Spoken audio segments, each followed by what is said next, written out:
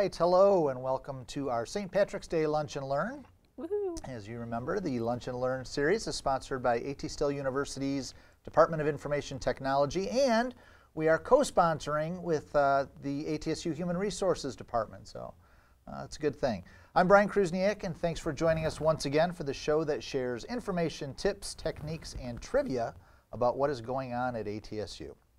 So I mentioned that we're co-sponsoring with HR, and as part of that, I would like to welcome our show's new co-host, Mr. Joe Vincent from HR. I'm here. I'm glad to be here. And as part of my compliance mandate, I have made sure that all of us are in compliance with traditional wearing green. I'm a little worried about a couple of you. The discrimination policy does protect you to some extent, but we just wanted to make sure that everybody was geared up and protected as we move forward. So Joe's going to get the reputation of the giveaway guy. Yeah, I'm good with that. All right, good. So we have another great show, interesting material for our Break to Educate this week. We're going to discuss Adobe Forms, and we've got Beth live in studio with us for that. So that'll be a great topic. And then we also have a couple of tips from Danny Fladhammer for our iOS. And then our main topic for today revolves around sponsored programs. And before I introduce our guests for this week, I want to make sure that I invite you all to participate live with us. So please include your comments, questions, and thoughts in the live stream chat window. We really like that feedback to come in. It helps the people kind of get more excited about what's going on, what they're presenting, give some feedback. So ask your questions there. We'll gather them up throughout the show and then pass them along for discussion afterward. So let's go ahead and get started. Our guests for today are to my left, Ms. Gayla Sublette, the Associate Vice President for Sponsored Programs. And then on my far right, if we swing the camera around, we have Michelle Malik, who is the Director of Sponsored Programs for the Missouri campus, and then Carrie Gaines, the Director of Post-Award Compliance and Management. So we've got a good team with us, and we'll meet Beth in a few minutes. So let's go ahead and get started. And I think really to start, we're going to start with Gayla, and if you could just kind of give us a sense of kind of the definition of a sponsored program, who sponsored program serves, and then I think we've got some slides to kind of go along with that. So, okay, great. if we can bring up the slides. Yeah, we're here to talk about grants, all things grants related. We're going to put all grant topics on the table and hopefully have a really good informative session. Basically, a sponsored program is a grant that is awarded by an agency to ATSU, mainly to a principal investigator or a project director. And it's to fund a program, sometimes innovative research, innovative academic programs, scholarly activity, and the like. And basically, there are a lot of deliverables that come along with a grant. And basically, we perform a project and then give the outcomes back to the funder. And so that's kind of the general definition of a grant. And in terms of our service audience, we in sponsored programs, we're here to serve, our primary service audience would be faculty. Faculty and deans we work primarily with, and they're our lead principal investigators and project directors on grant applications. But we also work with other departments, any full-time staff member who might be interested in pursuing a grant. So we're basically here to serve that audience. But our ultimate service audience would be our funders, our sponsors, because we want to keep them happy. We want to make sure that ATSU has a strong reputation with our funders. And I have to say that we actually do have a strong reputation and strong relationships. So we as a university are in good shape in that sense. So yeah, we brought with us today basically a PowerPoint to go over just in general what we do as an office. Then Michelle's going to talk specifically about pre-award services, and then Carrie's going to talk about the very exciting post-award area of compliance, and we're just going to get into all sorts of details. Good, so we'll kind of use the PowerPoint presentation to kind of structure things, but feel free if you guys want to jump in with any questions or thoughts, then let's go ahead and do that too. That'd be great. Okay, so we'll go to the PowerPoint. Basically what we want to say about SP sponsored programs is that we're a full service department. We're really focused in on service. We help and we serve both campuses and our online programs. We serve all 6 schools and every other program within the university. So we're a full service department. We're very university-wide oriented, we're global thinkers, and we serve the entire university, so we want to make sure to get that out there. Great. Structure-wise? Structure-wise, we are positioned within the Department of Research, Grants, and Information Systems. Woo. Woohoo! We report to Dr. Hurd. Woohoo! Woo. What a ride. So we're in Regis. We're sponsored programs, and our fellow departments, of course, are IT with Brian Krusniak. Research support is our fellow department with Ken Pamprin heading that up. And then the Still Research Institute, that's headed up by Brian Dagenhart, and we all report to Dr. Hurd. So that's where you can find us within the structure. Now this is a PowerPoint of our organizational chart for sponsored programs, or SP, I'm going to say throughout the presentation. On the right side of this organizational chart is our award-winning pre-award team, and on the right side of this chart is our post-award people and also our grants administration experts.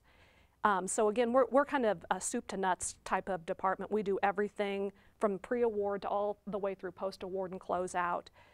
In general, we have about 12 staff members that report all the way up through to me.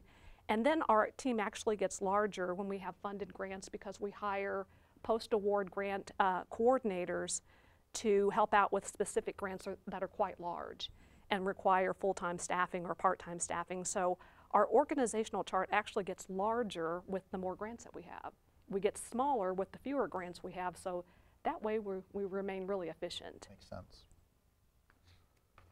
Okay, again, we're often asked in sponsored programs, how can you tell a grant versus a gift? That's a general question, and by the way, there's a policy for that. Like there's an app for everything, we have a policy for everything in sponsored programs. Joe can relate. Policy number 20-119 is our proposal classification policy, so you can look it up, but I'll give you the policy in brief right now. An SP type of a grant, the type of grants that we develop and we work on in our office, are projects that have more strings attached. There's a lot of deliverables that go along with a grant. They usually come more from a sponsor or a funder. They have a lot of terms and conditions. They often read like contracts. They're typically led by an ATSU faculty member or a dean. They have line item budgets. They have defined start and stop dates. They require lots of reporting, and they require outcomes. So basically the sponsor is hiring us in a way to do a project. They're funding us to do a project. We have to give them a project in exchange for the money for the grant award. Now let's take a look at a gift. Okay, a gift has fewer strings attached. We like gifts. We like gifts. The university loves gifts, and we have university advancement, and they're really good about gifts, and basically is that my phone? Oh, I thought I turned that off. I'm sorry. My phone's ringing. A gift has fewer strings attached. It's usually from more of a donor. Gifts usually support things like endowments, construction, capital campaigns. They also fund scholarships and other types of funds. And so that's generally more what a gift does for the university. And again, it has fewer strings attached. Okay. So does that make sense? Makes sense, yep. Okay. Good. Okay. If you will, I need to brag a little bit on the grants team because we have an incredible track record as a team. And I think that track record translates into success and service to our faculty members. So indulge me for just a bit here. Absolutely. Our grants team, we have over 700 grant awards to our credit that we've leveraged since 1987. And I'm not sure that there's another grants team in the nation that has that type of track record. So there's a lot of experience here waiting to serve our faculty members. With that comes about $80 million in grant funding that our team has helped to leverage for the university over the years, and that's an incredible number. So all combined, we have about 75 years of experience in grantsmanship. So again, that's a service to the university that we have. We have experience and expertise. Now here's a big one. Our grant approval rate at ATSU is way greater than the national rate. In fact, about 50 to 60 or 70% even of our grants that we submit actually get funded, whereas the national rate is more like 10%. sometimes 15%. I mean, it varies a bit, but that's about an average. So we're almost like grant snipers. I mean, I think that's a fantastic statistic, I think. And do you guys kind of pick and choose a little bit more carefully to kind of focus the resources in? Or, I mean, how do you keep that number so high? We keep that number high by doing our research and doing our homework up front. We dig really deep into grant guidelines and to where we have competitiveness, not just eligibility. I think a lot of institutions and a lot of PIs go after what they're eligible for, but not necessarily what they're competitive for. So we do a lot of research on the front end to try to figure out what is mission specific, where do we have a competitive advantage, and then we help to prepare, competent applications for those types of funding sources. And a lot of times our proposals actually score at the highest in the nation, oftentimes. So, we really do pinpoint and do our research up front, and then we spend the time that's necessary to do a good proposal. Right. So I think we have a winning combination with our faculty and with our team here. The next statistic is really important to me. It's a return on investment of our team to ATSU, and our return on investment is about a 5-to-1 ratio, meaning that our team helps to bring in about $5 in grant funding for every dollar we cost to be here. So it's really important, I think, that we're not a drain on tuition dollars, and our team works really hard to make sure to bring value to the university through securing extramural grant funding. And so that's a really important, as a business major, ROI is really important to me and to our team. Okay, so next up, we have about 100 deadlines on our schedule every year. So we're very much a deadline-oriented office. We're type A personalities. We're really, we focus heavily on details, and that's really important in a deadline office. I think that's probably what it takes to be so successful. And we kind of like it. We are energized by deadlines, so we hire the right kind of people too. So that works well with IT people. Yeah, absolutely. I think you can relate. We have a lot of acronyms in our business, like a lot of offices and a lot of areas of like ours. So some of the common acronyms, especially that we'll be using in the presentation today, would be PI. That stands for Principal Investigator. That's a faculty member who leads a research proposal. We have PD, we use a lot. That's a project director, and again, usually a faculty member who leads a non-research proposal. And we'll talk a lot about HRSA, the last one on the list, which is the Health Resources and Services Administration. And we'll talk about that a lot because that's one of ATSU's major funders. It's a federal office. So talk to us about funding. Okay, ATSU grant funding sources.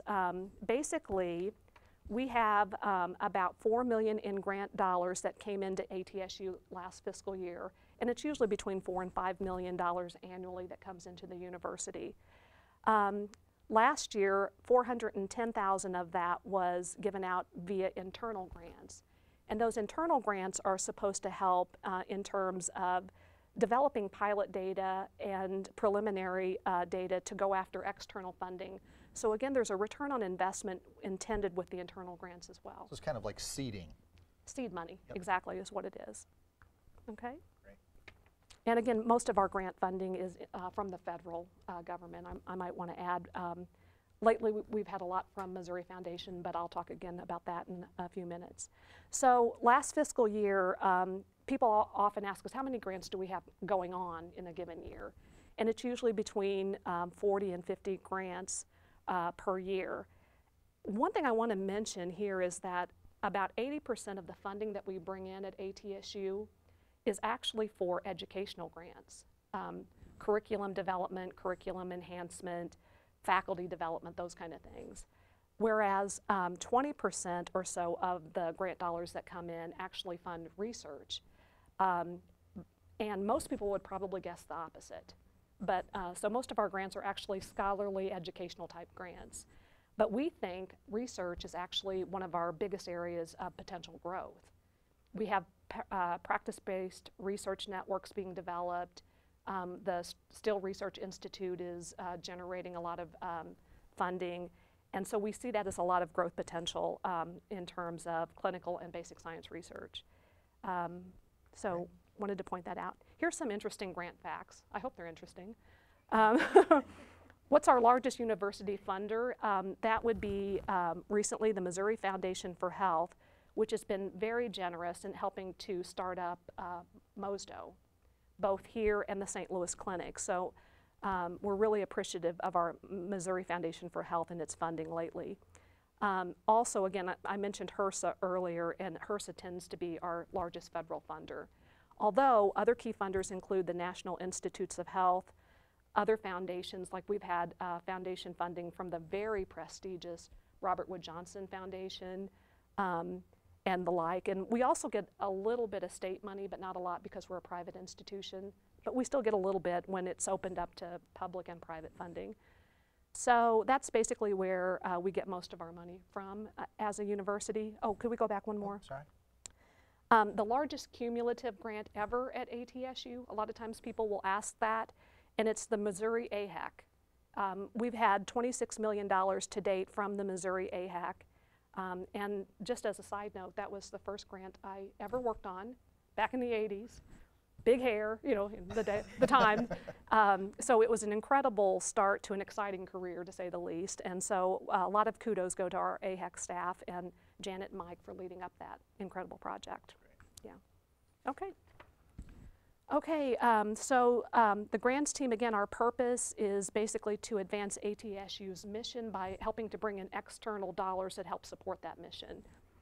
Our ultimate service audience I mentioned up front would be our sponsors, the people who actually give us our money, funders, and give us grant awards.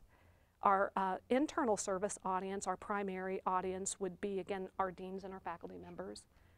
Our secondary internal service audience would be other departments that are outside the academic branch, including the museum, Still Research Institute, again, the AHAC I mentioned, and other vice presidents, administrators, and full-time staff members. And again, SB helps to advance innovative and scholarly projects. Basically, that's what we do. Okay, this slide is really depicts the type of model that we have here at ATSU in terms of sponsored programs. And we have a very unique model, and I think one that's of interest to other schools that are about our size and other osteopathic institutions as well. Basically, what this chart represents is that we're a full service model. We're both centralized, yet we do departmental and school work. We are pre-award experts, but we're also post-award experts. We process everything in terms of grants. We centralize all of our files and data and statistics, and basically we manage all of that. So again, we're a full service model. We do it all. So basically, to summarize my part, our team strategy is to maximize grant funding for the university by working with our PIs and PDs. And then also, we want to educate our service and educate and serve our deans and faculty members in all things grantsmanship. And so being here today helps us do that. So we want to thank you for the invitation. Great. No, that's a great overview. Yeah. So I think with that, let's kind of shift gears a little bit and go more specifically into the pre-award area. Maybe Joe, you can kind of guide Michelle through some of that. Well, yeah, I'm really interested because you are the pre-award expert, is what we've been hearing from over here on this side of the table. You're like the queen of the pre-award experts. And full service means a lot. I have no idea what that means, but you're going to tell us. Well, I'll do my best. Okay, good. Take it away. It's important to point out, since we do serve all 6 schools, we have pre-award staff who are on the Arizona campus, and then also we have Julie Bauer Cook in Illinois. So we have a great pre-award team of 8 that works to serve all of our schools. And pre-award services are very much customized to each PI or PD. Remember, that was principal investigator, project director, so the PI, PD, and where they're coming to us in their process. And clearly, the earlier they're coming to us, the better, so we can plan ahead. But we have a range of services that involve locating and evaluating potential funding sources, interpreting the grant guidelines. We assist with the development of budgets, so writing narratives or assisting with writing those, acting as a liaison between a funder and our PI/PD. And additionally, I think it's important for everyone to know that all proposals that are submitted for ATSU come through our centralized office. So and additionally, since we don't have a clinical trials office within ATSU, all clinical trials work comes through the SP office as well. So remember, though, it's really key that the work that we're doing is trying to secure extramural support for ATSU. And so any way that we can create efficiencies to do that, that's a lot of what our pre-award team is about. In terms of those specific services, I think locating sources is one thing that a lot of faculty are interested in. They have a great project idea, but they're just really not sure if it's fundable or who might be interested in investing in it. So we spend a great deal of time researching funders and monitoring their changing interest, monitoring the trends in healthcare and education and research, and how things are shifting and if those align better at one point in time than another for ATSU. So in doing that, we're routinely scanning about 40 funding listservs, commercial funding databases, online sources, all the time to try to keep up and make sure that we're looking at the things that are on our faculty and administrator, radar and keeping abreast of those. In the spirit of St. Patrick's Day, you're looking for the pots of gold. You betcha. And we're looking for the attainable pots of gold. Short rainbows.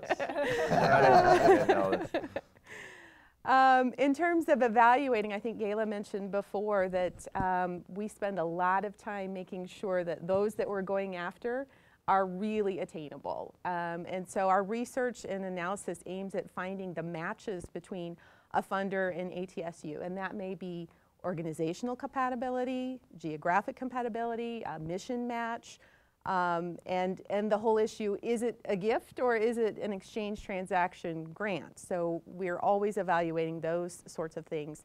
And we take that information when we dig in deep on an opportunity and put it into a funding opportunity summary, an FOS. And this is a best practice that Gayla and my predecessors have developed over the years.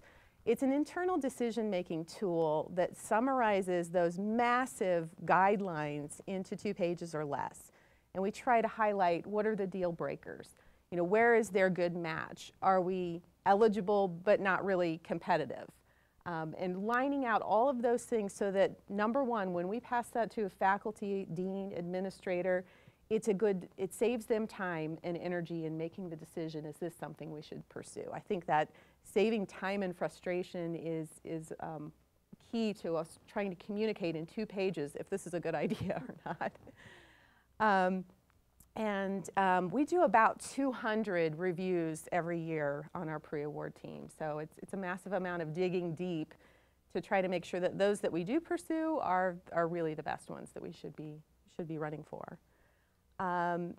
Proposal development. So we will do the locating and the evaluating, and then when we find that there's a good match, that's when we really want to sit down with a PI, PD and figure out how do we go about approaching this proposal development. One of the first things that we want to do is set a timeline for all the milestones, because we plan ahead, Joe. I've noticed that about you guys. Yes. All of the milestones that are going to get us to the finish line in the best way possible. We want to make sure that our PIs and PDs are spending the most amount of their time in their expertise area, and that our SP staff is spending our time on the technical expertise and the wraparound sections and making sure that we're pulling a proposal together that not only reads well, but it meets all the funders' guidelines and it meets ATSU compliance and regulatory. So that's a big part of our pre-award team goals in helping to put proposals together.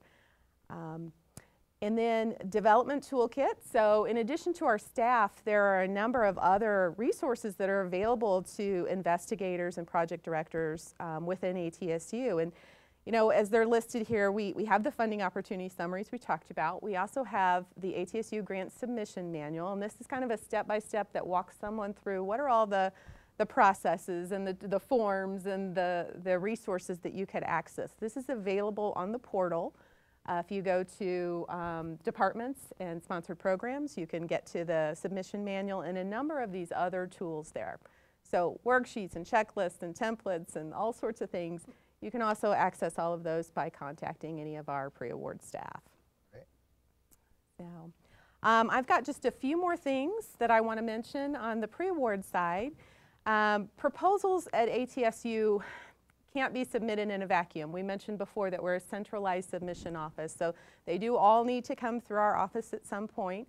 All submissions have to clear an internal review process. And we generally use an internal approval form that helps to facilitate that. The review process really honors the chain of command and then also reinforces all those internal controls. So you'll see there's 5 main components listed on the slide that are part of the IAF. And it's, you know, summary information and disclosures if that PI or PD has a significant financial interest in the project or in the funder. Departmental review, so we know everybody's clear on faculty assignments and whether you have time to pursue the project.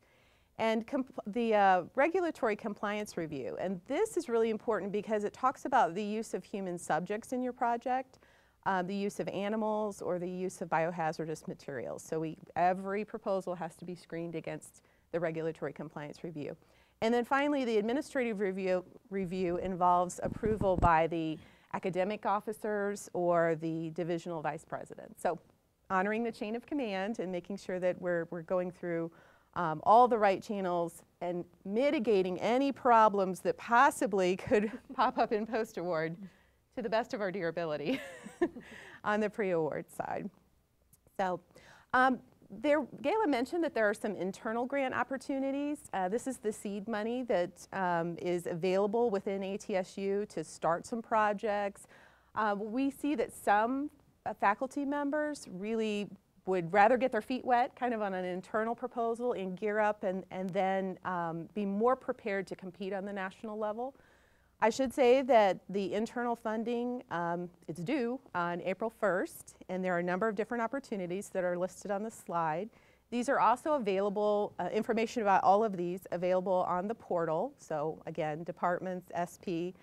And I have to say, because it's internal and our pre-award team is aimed at securing external dollars, these aren't grants that our team can help you with in the writing, but we can certainly give you, again, all those tools. So the last thing is you probably got a funding or got a Grants and You newsletter alert recently.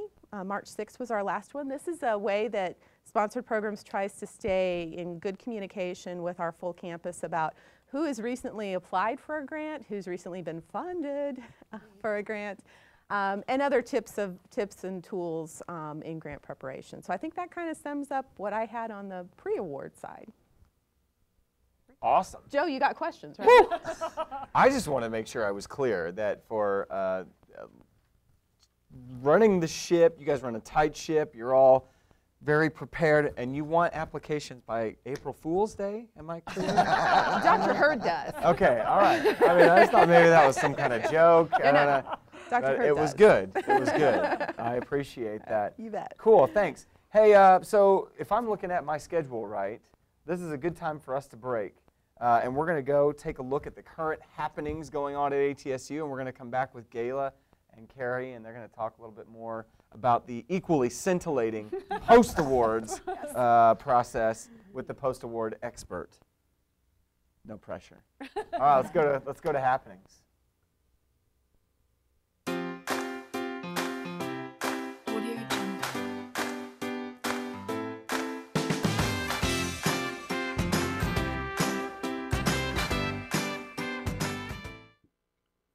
Hello and welcome to another iOS tip. My name is Danny Flathammer, and today we are going to go over an app called Find iPhone or Find My iPhone.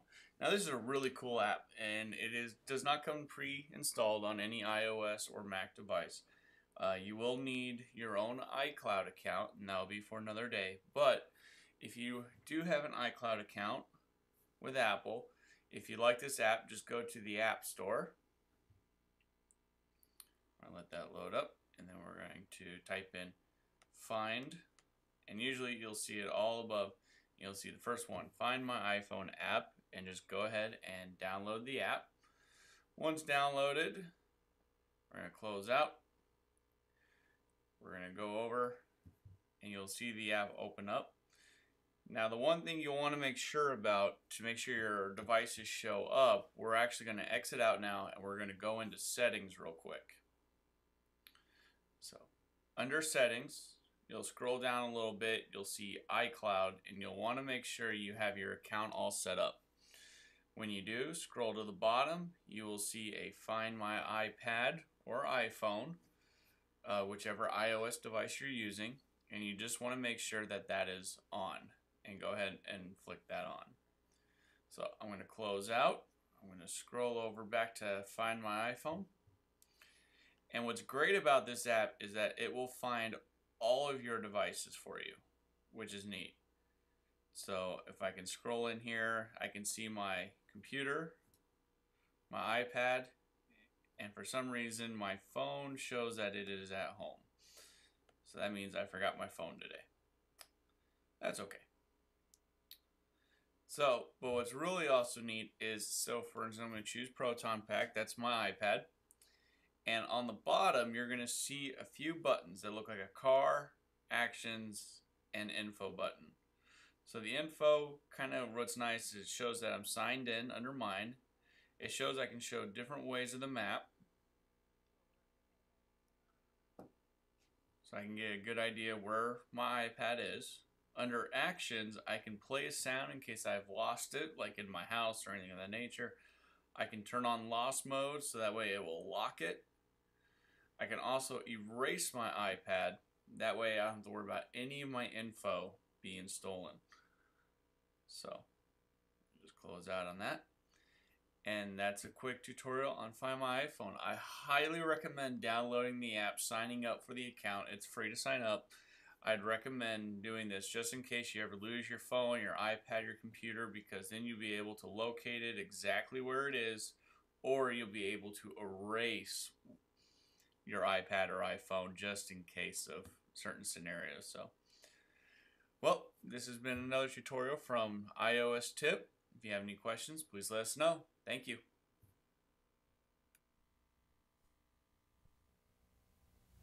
All right, welcome back. So Joe, I do have to point out, since this is our first time co-hosting, that you did not read the schedule That's right. painful. It hurts me, but I appreciate it. We actually went to the iOS tip, so that was great information. I shouldn't say we all, I will just speak for myself.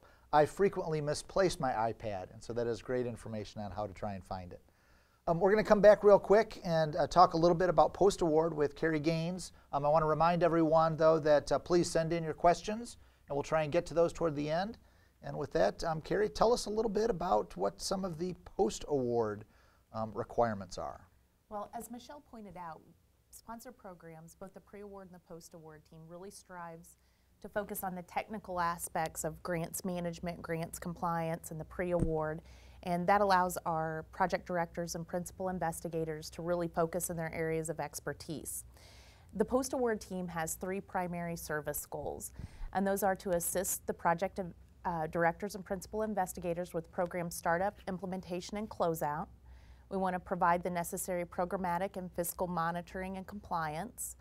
And we also assist with the proactive management of grant funding to position ATSU to receive future funding. So really everything we do, even in the post-award, is geared back towards securing additional funding.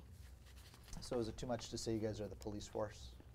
No, it probably isn't. I wish there was a better way to say it, but we really do try to really proactively manage those funds to keep everyone out of hot water. So great news, after weeks or maybe even months of waiting, the project directors or investigators get a notice of award. And when that happens, our Director of Grants Administration, Sarah Smitzer, kicks in our post-award services and helps with program startup. So she'll assist with the staffing, she'll help secure institutional approvals for award acceptance. That's another thing that I think people sometimes miss or misinterpret. There is a formalized process for accepting an award that comes to ATSU. So we want to make sure that we have all of our regulatory certifications and assurances in place. We review and confirm those terms and conditions of the award to make sure we're getting into what we thought we were getting into. And if there's any budget negotiations that need to happen, Sarah will work with the PI and the funding source to solidify those. And she also works with the Controller's Office for grant account setup, and she initiates any of the time and effort reporting that's going to go along with that project if we have staffing that are paid for through that program. She also takes all of that information. So the pre-award team, goes for the grants. We get it in, and then she takes all that information and puts it into our database, which is our centralized information clearinghouse for the university. And she also helps to update the Grants and You newsletter to recognize the folks that receive those awards. I think it's an important thing. I think sometimes we think that once the grant is awarded, it's over.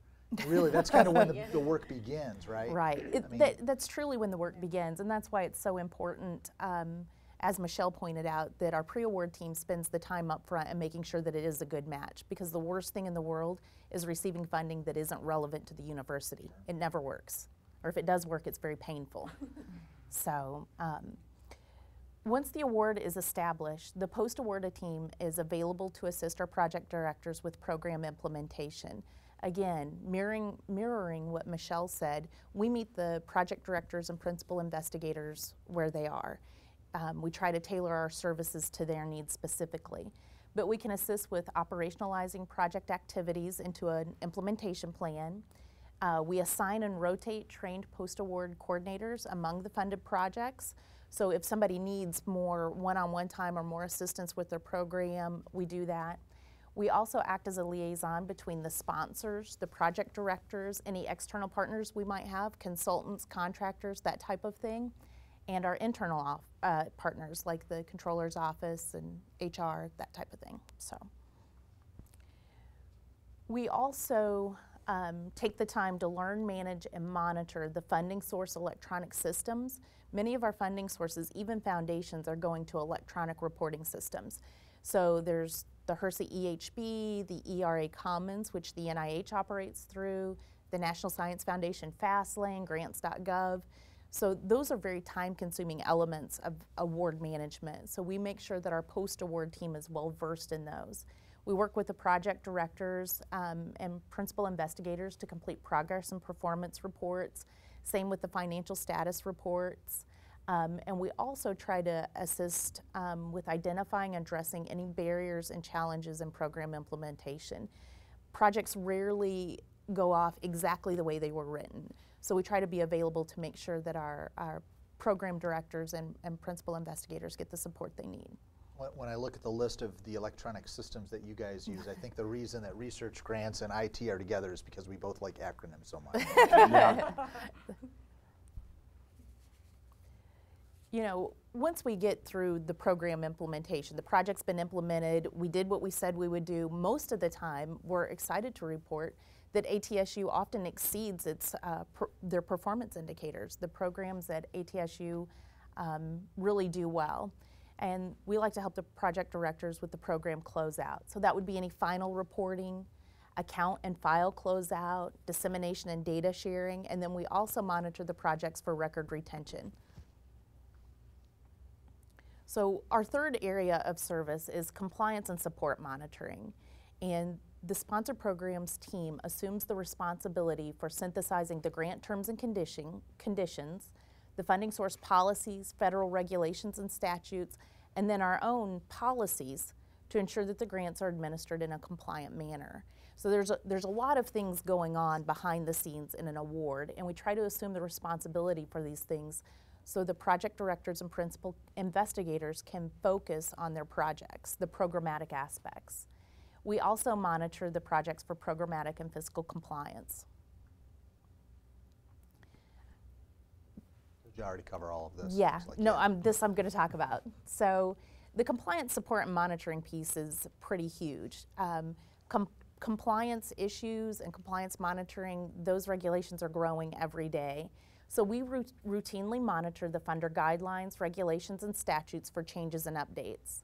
We participate in all funder trainings and technical assistance offerings that are relevant to our current projects and anything that we might be going for in the future.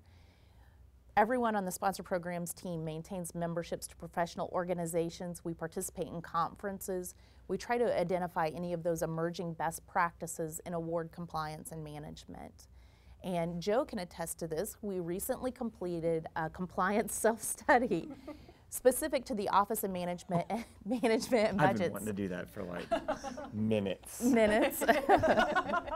So we did the compliance self-study for the new uniform guidance for grants, and that went into effect on December 26th. And the compliance self-study involved so many different departments and teams at ATSU. It's been a real challenge.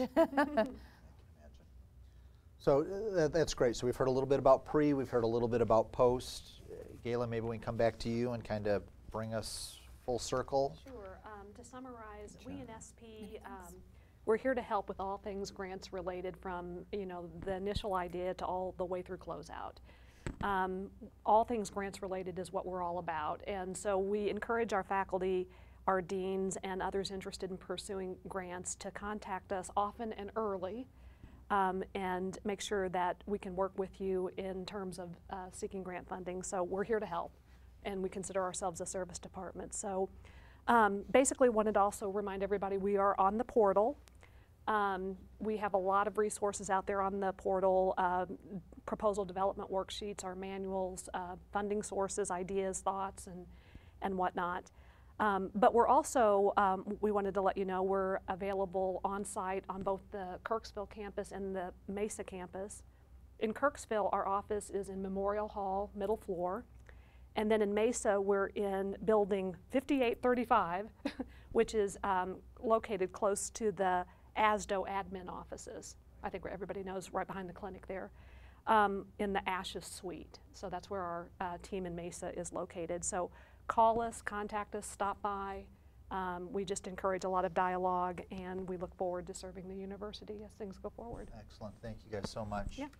We're going to go to another quick break. Before we do, I want to make sure that you guys, again, get any questions in. I think the sponsored programs people will be around for a little bit to answer any questions that happen to come in. Sure. We'll go to a quick break and hear about what's going on at ATSU, and then we'll come back with Beth Thompson in studio. So Now is what's happening. that's right.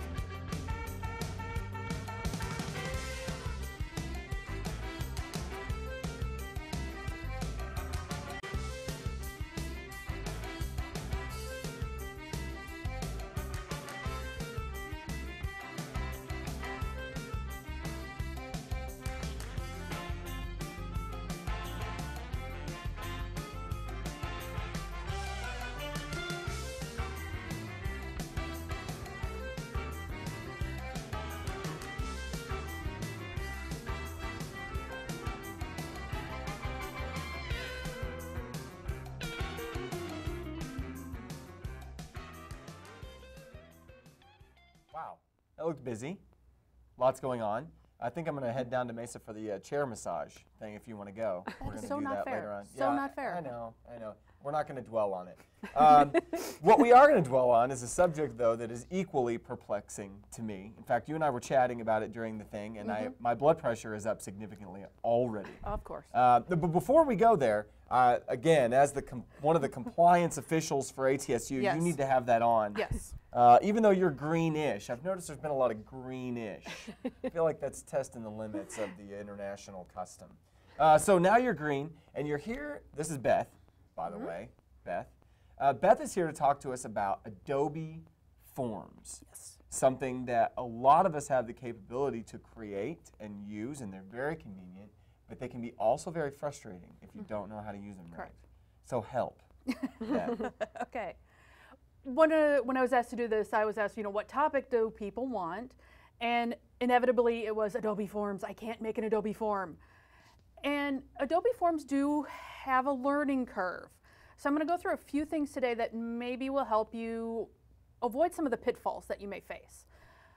One thing people don't understand is to create an Adobe form, you actually need 3 documents when you're done.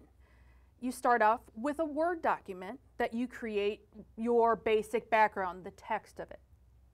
Once you have that, then you use Adobe Acrobat, and I want to make that very clear, Acrobat, not Reader, to actually convert it to PDF. Once you do that, then you can start creating your form. Now, I'm going to be screen sharing here if the technology works, so we got to wait to see. Hey, yay, it's working. So I've already done that. I've already created the basic PDF form, and now we can start adding our pieces. Now I want to see if this one works. It may be on your computer. I wonder if it's my computer, in which case I'm going to start typing messages. Okay, which computer? Do you want to try that one? The joys of... Nope, it's not working on either of them, Corey. Who else would be making an Adobe form right now? Okay, good. So let's see who else. Okay, yep, it is on yours. It's mine. Here, do you want my computer? Yes, please. You want to switch spots? Let's please. Let's do that. All right, We're- this is we're like gonna we're going to really- do like a little Irish jig chair changing thing. Sorry about this. The joys of technology is they never work. We're going to have to do a B2E on making the studio thing work. All right, so I've added a text box. Now, when you first add a text field, it gives you a couple of options. It gives you the option to name it. So I can name this name. And you can decide if you want to make it required or not. If you make it required, it turns bright red. And people know that they have to type in something there or they can't move on. What people don't know is you can go beyond just the box. You can double click on it, or you can hit Control-I. That's the big shortcut in Adobe, Control-I. That will give you your properties. You can add a tooltip. For example, please type in your name. What the tooltip does is when you roll over the box, that will tell you what you're supposed to do. So if you ever see that in a field, that's where it comes. You can make it visible or invisible. Why you would want to make it invisible, I don't know. And you can make it read only. Now, I know that seems a little bit odd, but with Adobe Forms, you can actually add calculations. Many of you have filled out your vacation forms where you type in the number of hours and it automatically adds. So in that automatic add one, you don't want people to overwrite your pretty functions and formulas. You make it read only. Appearance, you can change the color of the border, you can change the color of the background, you can change the font. Now this is where I always use a lot of caution with people. Just because you can make it pretty does not mean you should. Okay, the biggest thing with the pretty in Adobe is it drastically increases the file size. So the more you change the fonts, the more you change the colors, the bigger and bigger your file size gets. So you want to be careful of that. I'm going to skip over here to options. If you have a larger text area, you can have it be multi-line, where it actually people can just keep typing and typing and typing, or you can have it scroll, or both. For those of you who don't know what rich text formatting is, back in the day, you have plain text and rich text. Rich text means that you can make things bold, underlined, italics. If you don't check that, people can just type in, no, they can't make anything bold or whatever. Format. This is a huge one that people don't know about. You can actually change the format of the box to different things. You can make it a number. Again, like I was talking about with the vacation. Oh, gotta take off this first, hold on. It's not liking my, all right, here we go. Number. You can have it have a specific number of decimal places. You can have it with a comma, without a comma. You can have it currency. You can have negatives, either being a negative sign or red. And again, when you do a number format, you can actually have other fields that do calculations. We use this a lot with our students when they have to do a peer review, that they have to give a certain number of points, it adds up the points for them. Other options. And if they get negative points, that's bad. Super bad. You can actually format it so that they can't, that there's a range. I've actually worked with some people before.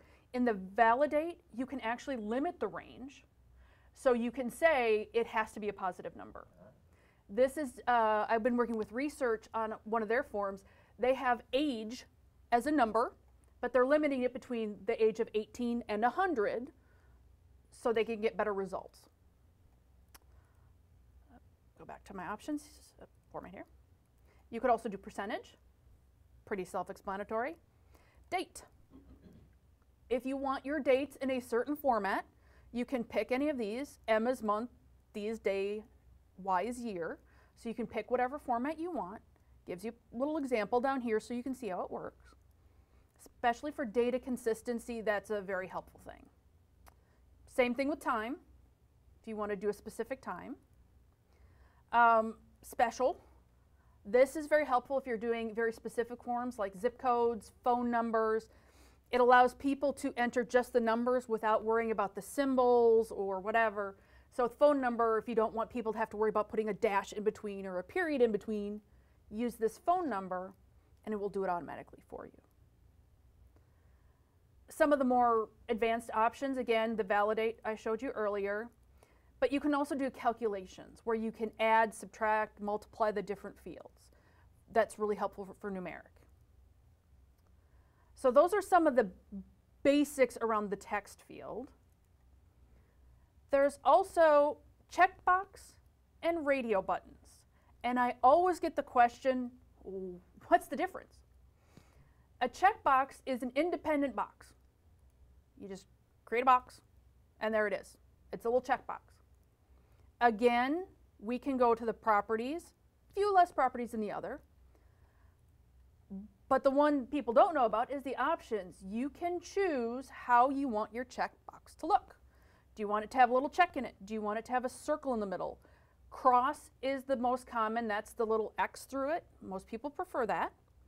But you could also have diamond, square, or star. Checkboxes always default to check. So that's going to be your default anyway. I'm going to change it to cross so people can see what that looks like.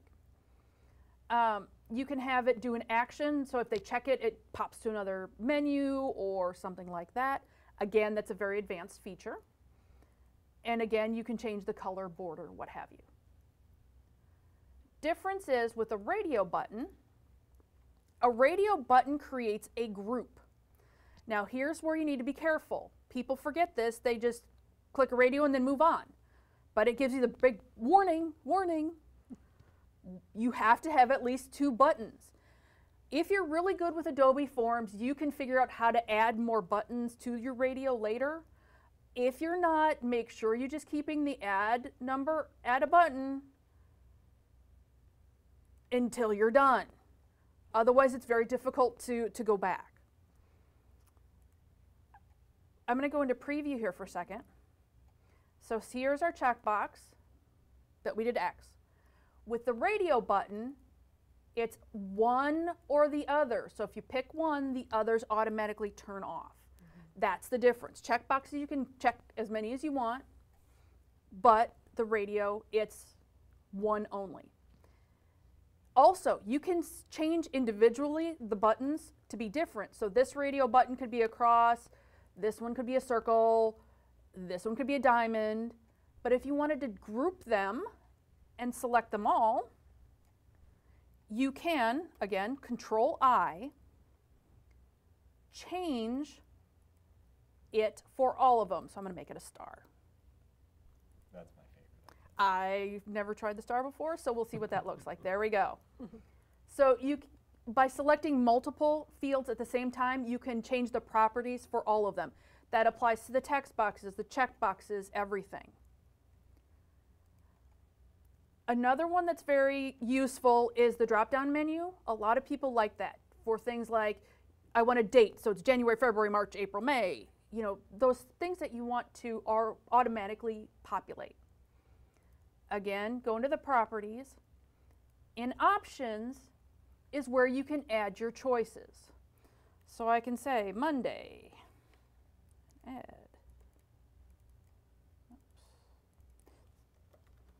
Tuesday, add. Wednesday. Now notice every time I'm adding a new one, that's what's showing up in the box. What most people don't know is whatever in the item list you have highlighted when you create your box, that is the default. So whatever you want as a default, that's the one that you want to have highlighted.